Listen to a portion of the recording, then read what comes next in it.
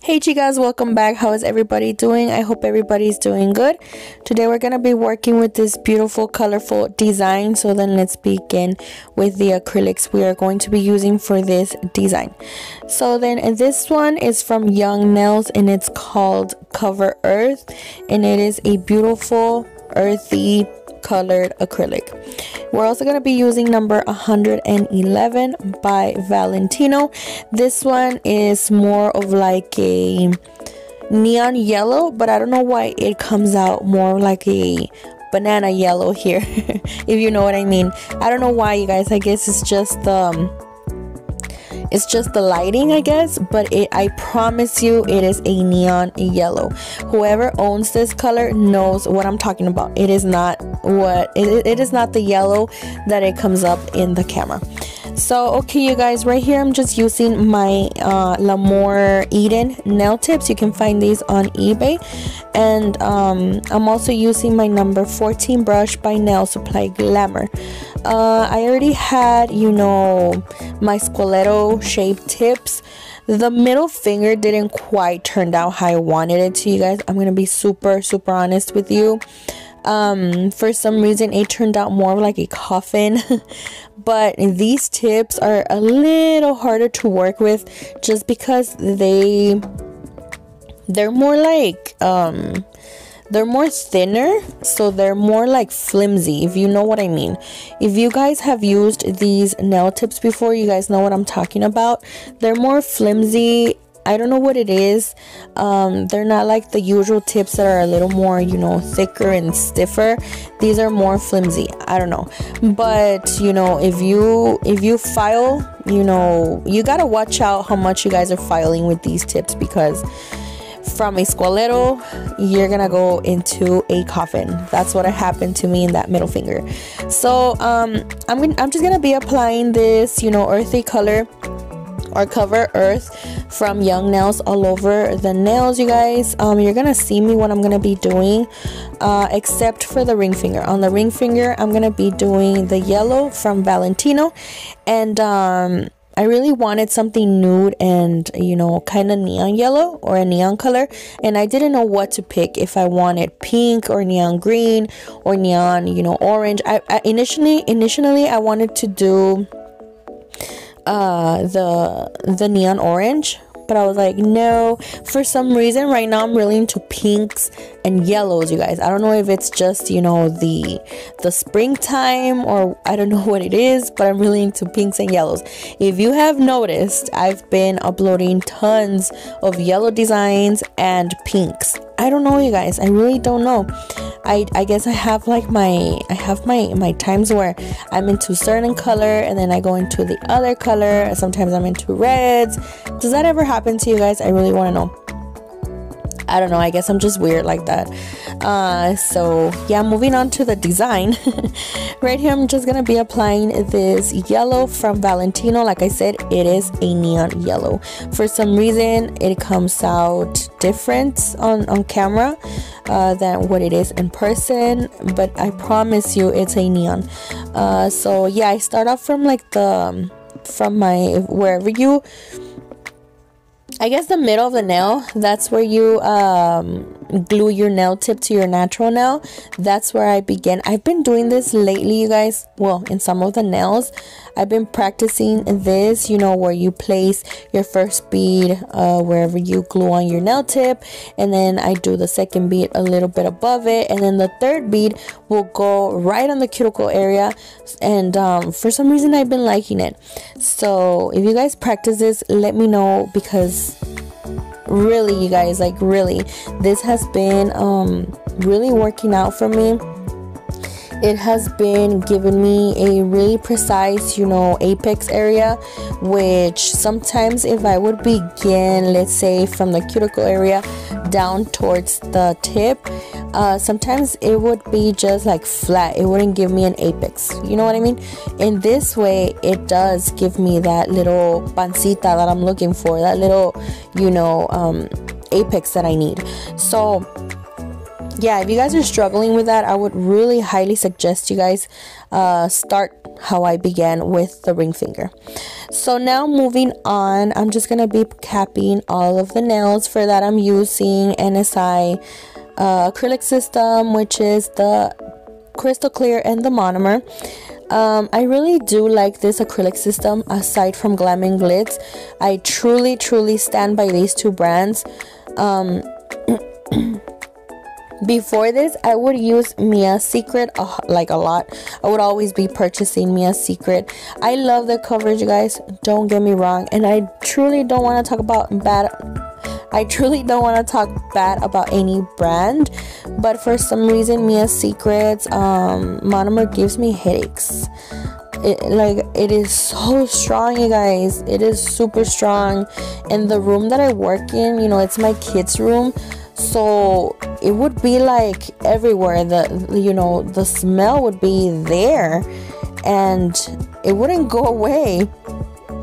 So I moved on. I stopped using it, and then I purchased NSI and Glam and Glitz, and I noticed the difference right away. I promise you guys. The room does not stink. It does not stay in the room. It does not smell.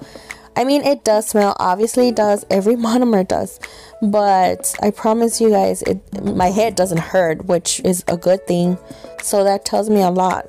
So I really do stand by this.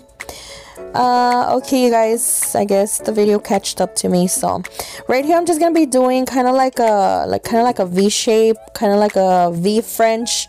So I'm just gonna be using a white painting gel and a really thin liner brush to kind of like outline the V of where I'm gonna be doing the V French. So, and then I try to like color it in if that makes sense. I did kind of do this one really thick, you guys, so you're gonna be seeing in a minute right now that it kind of like wrinkled up on me. That's a huge mistake you do when you're doing gel, you guys, I promise you. That's why I hate working with gel. But I guess you just gotta take precautions, because like I said, this one turned out really thick and it wrinkled up.